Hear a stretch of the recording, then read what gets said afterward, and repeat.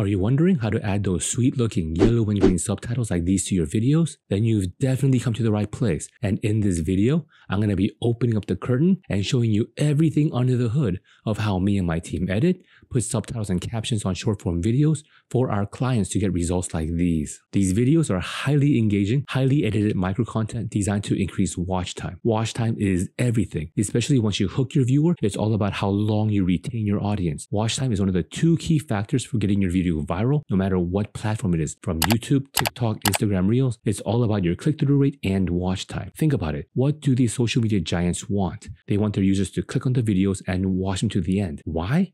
So they can make lots of money by showing you ads, their users. So concentrate on these two keys that unlock virality. And one tip I can give you is get rid of your intros. Go directly into your content. Don't start with "What's up, YouTube?" or "Hey, my name is June." They'll jump off quicker than you can say your name. And get rid of your outros. Find other creative ways to add your CTAs. You don't want them to jump off because of your long-winded CTA. CTA is like, if you want to know more about how to create highly engaging content that attracts huge audiences and attracts high-quality clients, click the link in the comments or the description box to find out more. Actually, this one, you really should check it out. If you want to make your videos more engaging, stop using those fully automatic captioning apps. It's actually doing your brand a huge disservice. It makes it look cheap and generic. All the things you as a personal brand are trying to avoid. You're trying to look premium and high ticket, and you're really just creating a big gap between what you want to be and what you're coming across as. It takes time to create great visually engaging content. It doesn't have to take 1 hour or more to create them like what others on YouTube are saying, but you want to first take some time to ideate great content hooks, topics, and script or bullet points, and also either take the time yourself to edit them and make them look good, or hand them off to someone like us to save your time and money to do the editing for you and make them look great and sound great as well. On the other hand, if it's taking you more than an hour to edit, put captions on your videos, you're doing something wrong. Then it's either too much pride, wanting everything perfect, which I understand.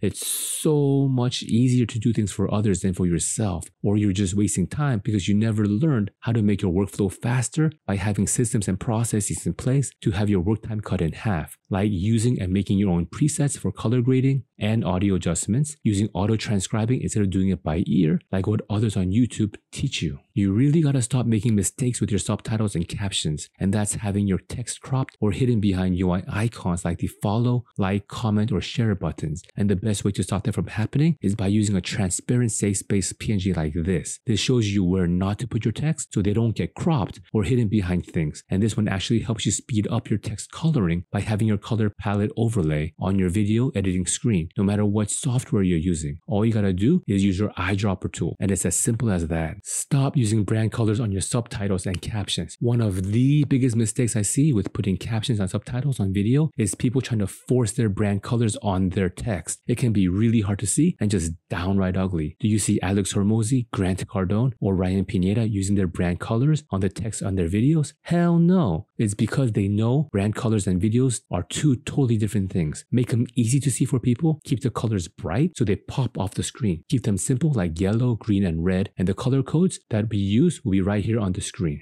The real reason why your videos are not getting any views is not because of the algorithm. The only job of the algorithm is to put content in front of users who are most likely to watch them. What that means is, first, the algorithm can't find people who want to watch your videos. Second, it's because you've mastered the art of talking about nothing. Do you enjoy watching videos that talk about nothing? Especially when there's amazing content out there that can teach you to do anything and everything under the sun. So why should the audience watch your video? You're holding back all the good stuff. You hide the most important points so you can sell that to your audience. And honestly, the younger generation, the 16 to 34-year-olds who make up more than 50% of their social media users, know that and hate that. They can just go to YouTube, TikTok, or Google the answers. If you really want to build trust with a larger market, give them the how. They don't even care about the why, but go ahead and hook them with a topic they care about, clarify that statement about why it applies to them and why it's important, and give them the exact steps they need to accomplish it. Not general or theoretical, but immediately actionable and winnable, exactly like I just did here. Your expectations are killing your ability to actually create valuable content that audiences actually want to consume. There are are a great many of you that think just because I'm getting my videos edited in this Hormozi style as it's now getting known, my views are going to skyrocket and my brand is going to go viral. I'm going to make boatloads of money. That's not how it works. I know there's editors who promise this and the world. This doesn't turn crap into gold. This is about increasing your average watch time, and sometimes 1 or 2 seconds can be the difference between 5K views or 50K views and so on. So first, get your content strategy and creation process in order. Give the audience what they want to see. Give them the answers to what they're searching for. Give them the tactical steps to achieve what they want to do. And above all, do it without any expectations in return. The best fonts to use for subtitles and captions for micro content are those that are bold, clear, and easy to see from the get-go, not fonts like stylized scripts or fancy fonts. Audiences need to be able to read it simply. It takes them 3 seconds or less to decide to keep watching your video or to jump off. Don't make it easy for them to jump off your video by using fonts that look cool but is hard to track. Keep it bold, easy, and so easy that they can picture it in their heads in the first 3 seconds. And the 2 best fonts we recommend for text on short form video are the bold font and Montserrat. With the bold font, go to Google, search for the bold font, thefont.com, download it, open it, and install it. And you'll be able to use this font in whatever software you use. Colors on captions are very different from your brand colors. You don't need to use your brand colors on your video text. Being on brand can make more trouble for you than it's worth, especially when it comes to video marketing. Colors on text are really just to make it easier to see and understand. Keep it simple. Don't overcomplicate it, thinking, I gotta be on brand. If you want color options, go to Canva Color Generator, click on Create Custom Color Palette, pick up bright color in the color wheel, go to Analogous, and export palette. But if you also want, you can steal my color palette right here, yellow, green, and red. For the custom transparent PNG that also acts as your color palette overlay, you can download it from the link in the description box. If you want engaging subtitles, you gotta have emojis. Emojis help the audience to understand so much easier than what words can. It helps by showing emotion that's sometimes hidden from the audience. And to find them, it might take a bit of time. It took me a while to settle on my 200 or so commonly used static emojis. Go to freepik.com. Always make sure to spell it with a K. Search for emojis under vector art. Click on the ones you want. Download them. Prepare them all in the same size. I prepare mine at 150 by 150 pixels and save them as transparent PNG. Okay, let's do this. Let's have our video from having looking like this to this on Premiere Pro. First, click on the video file. Go to Lumetri Color. Click Auto. Let's go to Exposure, minus 0.5. Let's go to Blacks, minus 60. Go to Whites, minus 40. Shadows to minus 20. And Highlights to 35. And Contrast to 10. And if you want to do more, you can play around with these settings until you're very happy with them.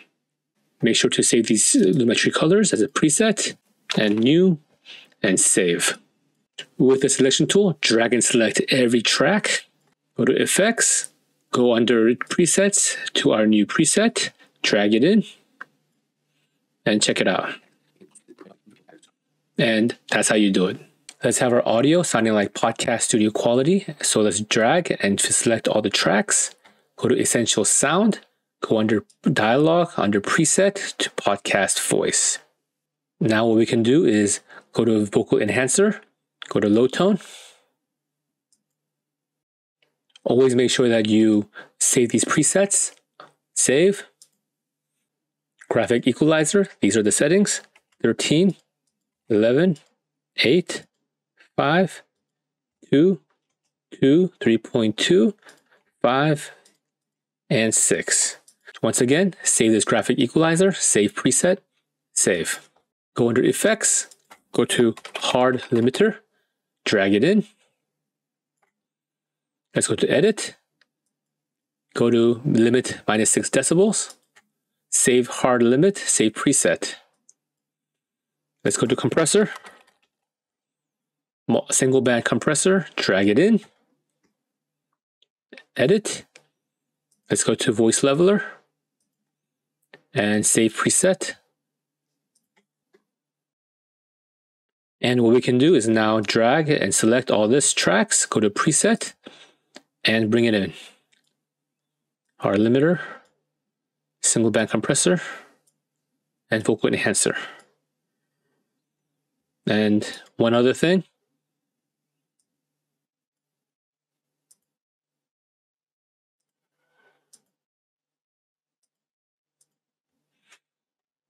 Podcast voice.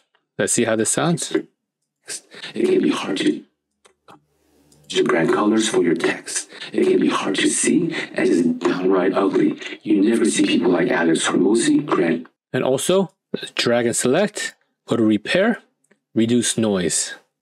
Let's listen. Grant colors for your text. It can be hard to see and is downright ugly. And there you go.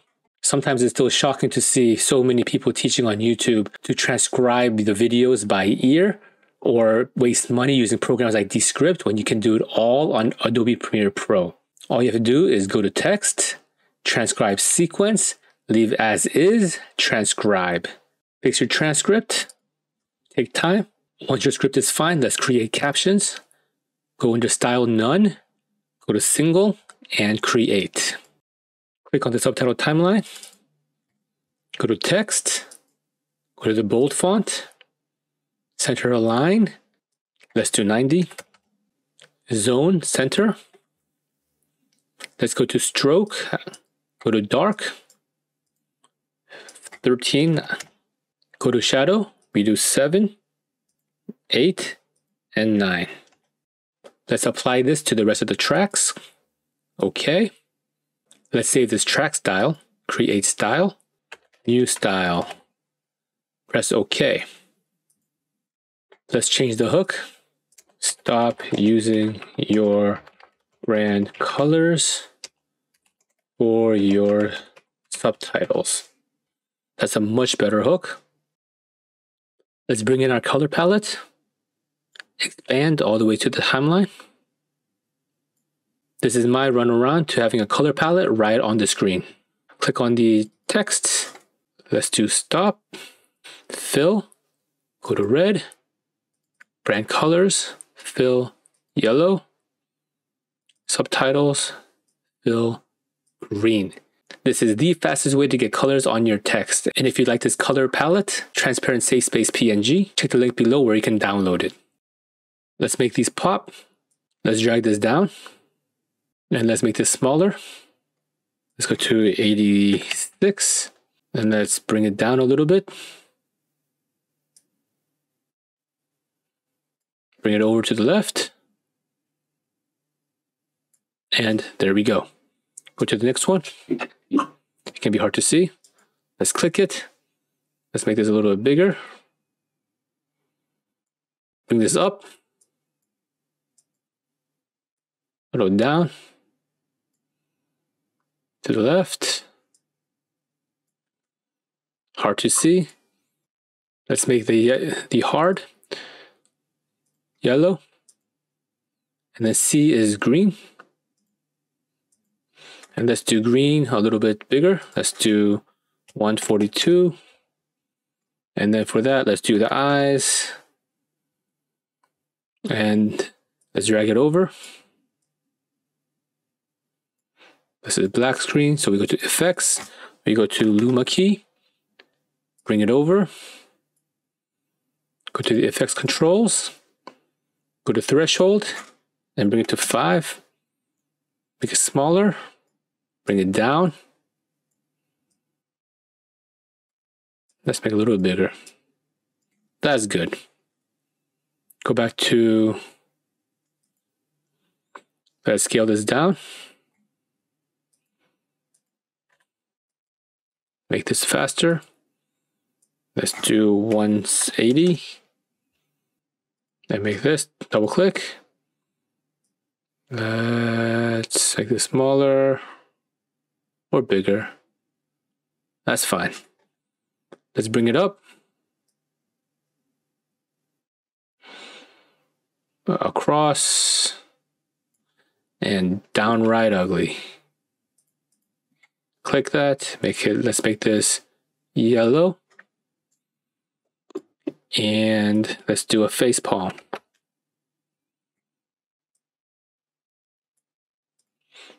This is the green key, so we want to use the Ultra key. bring it over, go to the effects controls, go to alpha channel, use the eyedropper tool, click the green, go back to composite, and scale it down to where you want it. And let's also make this faster. Let's delete that. Let's make this faster. Go to speed duration, and let's make it 185. And make this smaller. Oops, spelled it wrong. Hormozi. Let's make this actually smaller. Let's change the color for Alex Hormozi to yellow. Let's change Grant Cardone. Bring it up, a little bit down. And let's change this to green. And Ryan Pineda, let's change this to red. All that's left is for us to export this video. But before we do, if you're open to learning about how to always create highly engaging content that attracts high quality clients, there will be a link below for our program, Strategic Content Simplified, so check it out. To export your videos with the correct settings, go to Export, File name, location, make sure it's where you want it. The format has to always be at H.264. Under Video, go to More, click Render at Max Depth, click Use Max Render Quality, and then Export. And if you found this tutorial valuable, then make sure to leave a like and subscribe to the channel to learn more about video marketing, content strategy, and online business. See you in the next one.